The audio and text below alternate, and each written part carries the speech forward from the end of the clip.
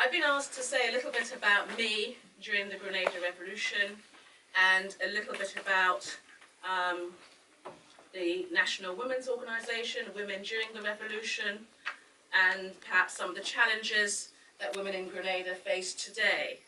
So I can just get my phone because I've got a quote on that I need. In terms of me, I was 13 when I arrived in Grenada in 1975, and I left there when I was 19 in 1981. So I only had 2 years of the revolution. As you know, the revolution started in March, the 13th of March 1979, and ended. There's various views as to when it ended, but the official date is the 25th of October 1983. My family background in Grenada is a very mixed one in terms of politics. So they straddled from, and the Grenadians in the room will probably know what this means, so forgive me for those of you who don't, but some were Garyites and some were Blaizites. And they certainly weren't radical in any sense of the word, but I did have young cousins who were working with New Jewel and selling the New Jewel paper underground. I was quite fascinated with different people. We were mixing with different people. We were hearing different ideas. The Cubans were there. There was lots of other international workers from Eastern Europe. Both sides of my home, there were Cubans living there, and it was exciting. And then we had Maurice Bishop. And for those of you who've heard him speak, you know how charismatic he was and how compelling he was. And so it didn't matter really what sort of family you came from, or how much your relatives were telling you this revolution is a bad thing and all these people running around with guns. You know, you were captivated. As a young person, you were captivated. And then the revolution did something quite unique, because what happened, very, very few people in Grenada did A-levels. I think there was less than 100 people each year. It was a very middle-class thing to do. And you did it in the school that you did your O-levels, you know, so there was like 10 of you in each school. Because there were very few secondary schools. We didn't have universal education until the revolution. And the revolution created what was called the Institute for Further Education, which is now TAMCC, although TAMCC is a much different type of organisation. But what was interesting about the Institute for Further Education, and I was in the first cohort of students, it brought all the A-level students in the whole island together. And, you know, you had all these young people with lots of ideas. We were learning about South Africa, we were learning about Palestine, the Nicaraguan revolution had happened. As I said previously, we had the Cubans. You know, it was a bed of radicalisation at that school. And if I look now to my cohort of graduates and what they're doing around the world, one, they're all highly professional people, but more importantly, they've kept the ideals of the revolution alive. So I emailed most of them last night, or some of them last night rather, and those that emailed back, I said, what did, especially the women, what did the revolution mean to you? Now, I'll probably put that in a paper and circulate it, because I won't have time.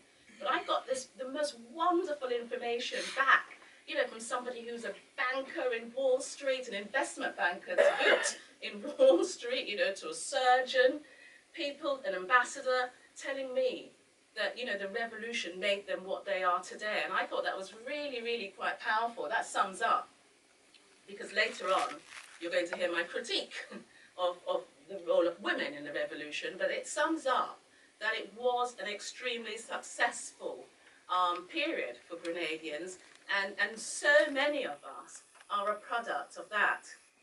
So we had this Institute for Further Education, and it was a sort of training school, I suppose, for civil servants. It was going to be the training school for the bureaucracy, and I think if the revolution had lasted, that's probably where we all would have ended up, just being in various roles in government. And unfortunately that didn't happen. But ours wasn't just a normal education. You weren't just doing your A-levels, but you were in the militia, we were in the National Union of Students, you were in the National Youth Organisation, and I don't know how this happened to me, but I was also in the National Women's Organisation, because that was very uncommon, that young people got involved in the National Women's Organisation. It was mostly the older, when I say older, you know, I'm talking about I was 16 then, so I'm talking, you know, you were sort of in your, it was people who weren't at school, the National Women's Organisation, but for some reason I was in it, and I think I was in it due to a woman called Catherine James, Selwyn, if you remember her, a sister from our area in Woburn. I'm just trying to turn this off, I do apologise. A sister from Woburn who was quite an activist, and she made sure everybody got involved in it.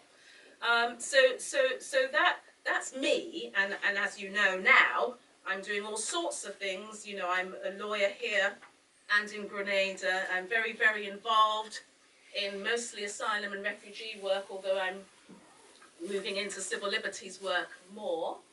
And I'm very actively involved in the Windrush struggle and the anti-deportation struggle. And I think, you know, that to me is, because those are really dreadfully paid areas of law to go into. But we work, and my colleague Michelle, who's here too, we work extremely passionately, all hours of the day, all hours of night, you know. And with the recent charter to Jamaica, the deportation charter flight, there were about, I didn't have a client on it, but there were a group of about 8 lawyers up, did not go to bed all night, working for free, just helping to write bits for other lawyers to put into their reps, because the Home Office were playing all sorts of games and serving decisions at 3 o'clock in the morning. And I think that is a tribute to the revolution, that, you know, that there are my generation who don't put, you know, entrepreneurship and money first, but we have a sense of commitment and duty to the community. So I'm not going to go into the Grenada Revolution, because I can see I've already used up most of my time and I haven't even started my topic yet. So I'm going to skip over very, very quickly the revolution and just move some slides along and talk about what the situation, and most of you have heard this story or narrative or whatever we describe it, about what the woman's life was like in Grenada previous to the revolution. And so, without going in, I'm just going to do the headings rather than the detail of the headings, you know. It was characterised, obviously, it was a patriarchal society. It was characterised by sexploitation. You know, women bore the burden of housework in really appalling conditions, you know, standing over the river and, you know, washing clothes and cooking on coal pots and wooden logs, and it was really hard work. Families were big, people had a lot of children. Men would often be found in the rum shops or in other escapades, or certainly where Selwyn and I come from. That might be something characteristic of our family. But the women's life was a tough, tough life. Unemployment was poor, and unemployment was poor across the board. You know, there's class issues. So, you know, men suffered as much because of exploitation, not the sexploitation, but exploitation that occurred across classes and groups. And Grenada wasn't so much characterised. Grenada has its colorisation, that, you know, if you're fairer skinned, you know, you're looked upon better and so on. It has that, because every society in the Caribbean has it. But it's not a major thing. The major issue is class. And it really permeates society. So everybody suffered, men and women alike. But obviously, as in any society where everybody's suffering, women are going to suffer more. That's just the way it is. So, you know, there were poor health indicators. Although I read somewhere, and I only read this today, that the National Women's Organisation started in 1977. I wondered if that was an error. Because I certainly wasn't aware of any women's movement prior to the revolution, but I found this somewhere online in what looks like an authoritative source. It wasn't Wikipedia. But, you know, so I stick by there was no women's movement. You know, poor childcare, unequal pay, and no employment safeguards, so that you could just be sacked for being pregnant. And so the revolution happened. And there's been a lot of criticism. I remember once having a debate with some very middle-class white women, because, you know, you get thrust into things when, you know, something historical happens. And so Windrush has happened, and I've been thrust into that with no plan to be thrust into anything. Well, then the Grenada was invaded, and I was thrust into that. So I was going around speaking about, you know, what had happened. And so you're finding yourself around the table or on platforms like this in all sorts of weird fora that you never dreamt you'd ever be there speaking in England and abroad. And so I remember speaking to, it was an International Women's Day event with women from the GLC. And, white, highly educated, middle-class women, they were saying to me, well, there was no national women's organisation in Grenada, because what was its view on sexuality and gay rights and abortion and reproductive rights? And so when you look at it in that context, there wasn't a women's movement in that context. But there was a vibrant women's movement. And so you may say, well, this isn't feminism. But there was a vibrant movement of some sort, however you characterise it, and whatever ism you want to give it, that saw women's lives improve exponentially. I mean, we created, because I now gather I've got 1 minute, so we created a women's desk in the Ministry of Education and Youth and Social Affairs. That didn't exist before. There's a whole long list of things which I can email to you, so I'm not going to... Well, they've given me another 2 minutes. I'm not going to abuse it, don't worry. I'm not going to go back a few slides. Maternity leave laws. You've heard all of this stuff before, but some of the laws that were really important were things like the anti-sex discrimination laws, because that was a big one. The big massa could just... Women worked in such terrible jobs, hotel kitchens. Selwyn and I are from the Southern Belt, so most women in those areas worked servicing tourists, essentially. And every now and again you just see a woman turn up who said she'd just been sacked by a white boss, usually, a white hotel earner. No recompense, no redundancy, no rights whatsoever. So that was made illegal. The National Women's Organisation was launched. We saw women in high-ranking roles like ambassadors, permanent secretaries, and what was most important about how women benefited, that it permeated every area. So health, education, economy, agriculture, it permeated all of that, and there was long-term planning for how women would benefit, what their gains ought to be, and this was evaluated regularly, because often that doesn't happen. And just very finally, we need to speak about Phyllis Cord. You can't really discuss the Grenada Revolution without recognising the contribution that Phyllis Cord has made, because particularly there were loads of women, and I've got a whole long list of women I was going to talk about, but there were so many women who made contributions to the Grenada Revolution. But it is right and fitting that we recognise her because of the price that she paid and the way she has been vilified by people who just choose to vilify without looking into the facts. It's such an easy thing to do. I was asked to say a little bit about her, but I'm not going to do that, other than to say that she... Please do say something about Oh, right, okay. Well, no, I mean about the biography of her, because I'm sure, you know, she was born in 1943, graduated from Reading University with a philosophy and English degree, studied here at the LSE and at the University of the West Indies, and became a child guidance team social worker at the London Borough of Waltham Forest. And those things are important because Phyllis was the sort of person that made sure that all areas of the revolution were impacted upon by her knowledge. So education, and I'm not mentioning in the context of her husband because that's kind of anti-women to do that, but we all know that her husband wrote that book, how the long name, how the British educational system makes British children educationally subnormal, or something like that. But anyway, we know he, and that kind of thinking, so basically, how the racism in the schools affect our children kind of thing. So that sort of thinking impacted on education and youth planning and policy alongside women's development, but also alongside health and social care.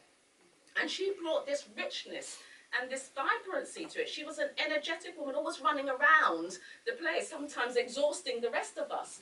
One of the things that I had to do during the revolution on a Sunday morning was take part in a house building program where we went out and helped people who didn't have adequate housing. The Selwyn and so would supply us with materials, and we'd be there bagging in nails and and so on, pretending we were trying to build somebody a house. But it was certainly, whatever came of it in the end was certainly better than they had at the start. We think, not sure. But in fact, one of them, Selwyn, survived the Hurricane Ivan, actually, wasn't it? We must have got something right in the process. But nevertheless, she would be there. She would be there, and so I do have to defend her. We're not going into what brought down the revolution and all of that, but we're going to celebrate her in terms of the contribution she made during those 4.5 years, which were incredible and impacted on the lives of so many people, so that when I read all those tributes that came in today, and the amount of people that mentioned her, it was quite heartwarming, to the point that I'm actually going to put them together so that people who want them can have them, and the organisation that has put on this event, the For Whatever organisation, can have this information and put it on their website, so that we can continue the discussion and we can continue the celebration, because time is really short. Finally, in terms of women today, I think women in Grenada have gone backwards. I mean, we do see an incredible amount of progress in terms of individuals. So individuals, you know, there are lots of professionals, and women don't take nonsense from the men, and, you know, there's all that sort of stuff. But at the same time, globalization, or the internationalization of media, has had a really negative effect on our women. So when you go to Grenada now, it's very difficult to enter into any serious discourse with women about politics or about anything, really. They're focused on, they've bought some hair. Can you imagine? We were revolutionaries and people are buying hair and putting it on their head. Or they're doing, you know, nails. That's their focus. Now, I don't care if you want to do those things, so long as there's some radical discussion going alongside it. But there's nothing. It's all that. And Grenada's a catwalk at the moment. We have a social economic policy that's based on inward investment and foreign investment from some very dubious types. And as a result of that, you know, we've got all these developments, big hotel developments and so forth. And because unemployment is so high again in Grenada, women are becoming prostitutes. We have a form of sexploitation. My colleague here, Sandra, who's very involved with us in our work, I also represent the Grenada Development Network, I should say also, but Sandra does a lot of work, and she's very focused on women who are victims of domestic violence and abuse in Grenada, and also women who suffer from mental health. And some of the reports that she brings back from her trips to Grenada are staggering. We never saw that even before the revolution. So there's been a setback, but there is something still there. That seed is still there. There's a young group of women coming up, and they formed themselves into something called Groundation. And they're very focused around LGBT rights and domestic violence. But to me, that's a really positive sign for Grenada. That, you know, people are, and climate change, those are the sorts of things that they're picking up on. But if you pick up on something that's around equalities, issues around equalities, the thinking will spread. And hopefully, those little seeds that we're beginning to see will lead again to the sorts of conditions in Grenada that we had for women, led by Phyllis Cord and other great women. There was Jackie Craft, you know, there was people like Wendy Crawford, Claudette Pitt, so many people, Margot Ogilvie. We need to treasure them all. We need to write about them, and I'd like to get somebody to do that and work with somebody on that. Many women, but today we're saluting Phyllis, and I want to contribute to that salutation. Thank you.